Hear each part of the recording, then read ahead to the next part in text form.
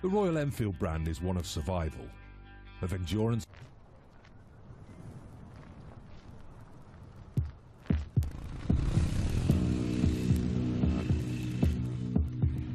Himalayas is escape, it's beauty, it's hundreds and hundreds of square kilometers of barren land, of craggy mountains, of gorges, and that's what really makes the Himalayas what they are.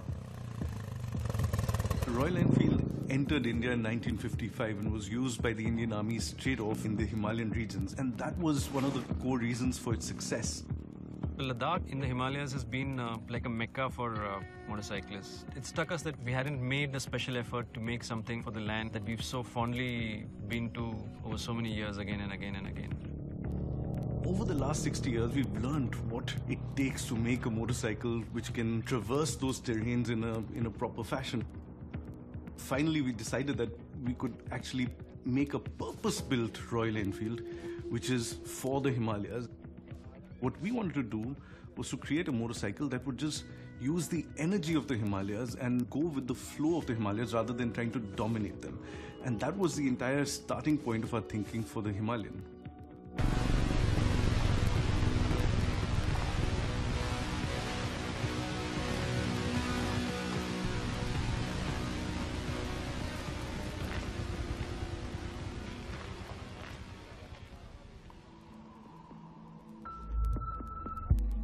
All the natural elements of Himalaya contributed to the development of this motorcycle in terms of inspiration. It's not only the terrains, it's all about the ambience, it's all about the atmosphere, it's all about the internal feeling, it's all about the honest design philosophy, raw and rugged, simple, clean lines. Is for people with an adventurous spirit that want to see the world and go places, but it's also for people that want something that's rugged, reliable, robust for urban commuting and everyday use. So the new Himalayan is our first all-terrain, go-anywhere, purpose-designed motorcycle.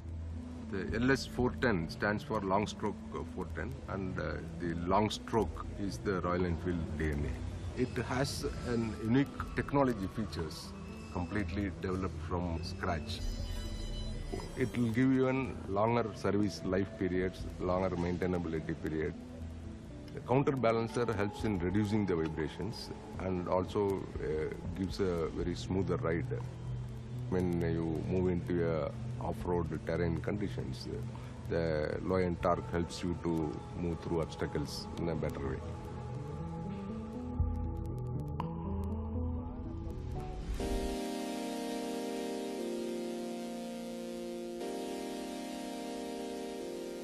In the concept phase, we had taken support from long-standing associates, Habs Performance.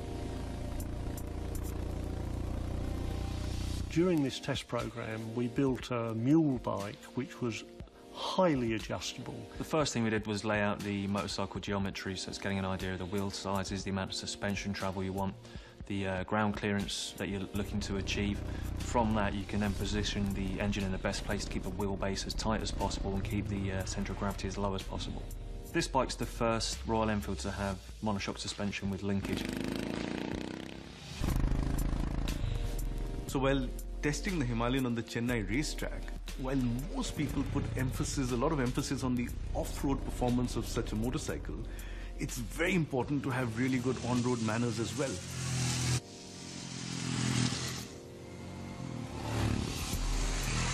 When it came to off-road capability, we did go to India's finest motorcycle rider, C.S. Santosh, and looped the feedback back into the product.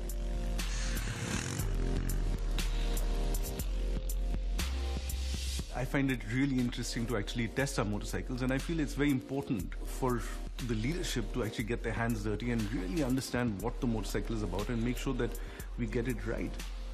When we were testing the Himalayan, we were looking for a variety of terrain, which included smooth roads, broken tarmac, snow, slush, sand, inclines, the works. After 2 years of development, I think I can safely say that all the team here are really pleased with how the bike's come out. We've tested it under pretty well every condition any prospective owner's going to encounter.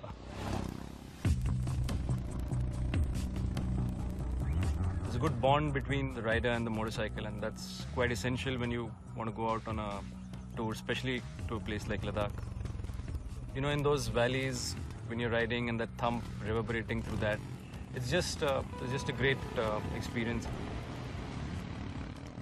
The motorcycle has actually been designed with keeping in mind the touring requirements, which means it had to carry luggage. So luggage mounting frame, hard aluminium panniers which are strong enough but light enough, soft luggage, frame in the front of the vehicle to allow for extra luggage, which is jerrycan. The whole set of gear has gone through as much torture test as the actual motorcycle has gone through. Stamp of authority came from the Himalayan test. The confidence in the motorcycle is when it crossed all these obstacles and went up to Kadungla.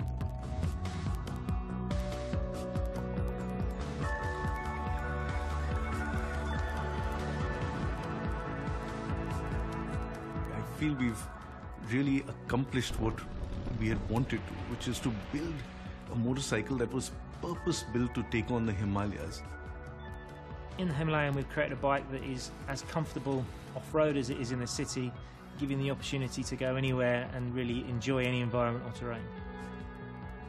A lot of the things which will help you in adventure touring will actually help you in your daily commute. Suspension travel will help you make your ride plush. Road tires will ensure that you have the kind of grip when you need it, and the maneuverability which will go over rocks will also help you through traffic. People are now starting to go out a bit more. They want to explore, they want to see more, they want to get out of this rut of, you know, daily office life and screens in front of you and living in a nearly artificial world, and they want to actually explore and go out and be free and be singular in their approach. The idea is eventually to find an equilibrium between man, machine and terrain, and I believe we do that with the Himalayan. We know that there are places in our backyards which we never really venture out to. A bike like the Himalayan is quite an apt tool to discover the world around you, which you see and you're curious about, but you've always ignored.